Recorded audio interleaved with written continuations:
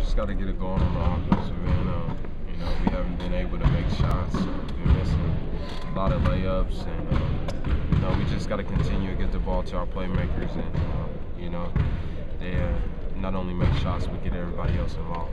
Is it a matter of just missing open shots, or is it more than that? Is it? Yeah, we've been missing a lot of open shots. You know, we can, you know, that is one of the reasons I feel like we got down yesterday. You know, we weren't making layups. But for the most part, I feel like we're playing great defense. It's just all offense. You know, like I said, we need to get the ball to our playmakers, let them make plays. Avery, why do you think that is that you guys are missing shots now that you were making earlier in the season?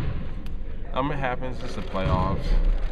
You know, you're not going to have perfect games all the time. And I feel like it's just bad luck for us. You know, everybody was kind of off yesterday, and you know that happens. But you still have to get stops on the defensive end, and you know we weren't able to do that consistently yesterday. Doc said last night that he thought at one point the team actually sort of lost its spirit. Do you feel like?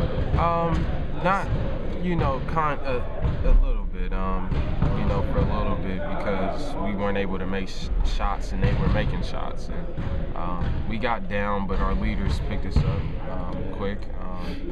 Paul and those guys told us not to give up. Even with 5 minutes to go in the fourth quarter, we still thought we had a chance. We played hard, and you know, that's what we tried to do. Is today's practice about kind of rallying and sort of getting the mindset that you need to fight back in this thing tomorrow? Yeah, we know what we need to continue to work on, and we know what mistakes we made yesterday, and Doc could go over those, and we'll just try to become a better team today. Seems like you guys had a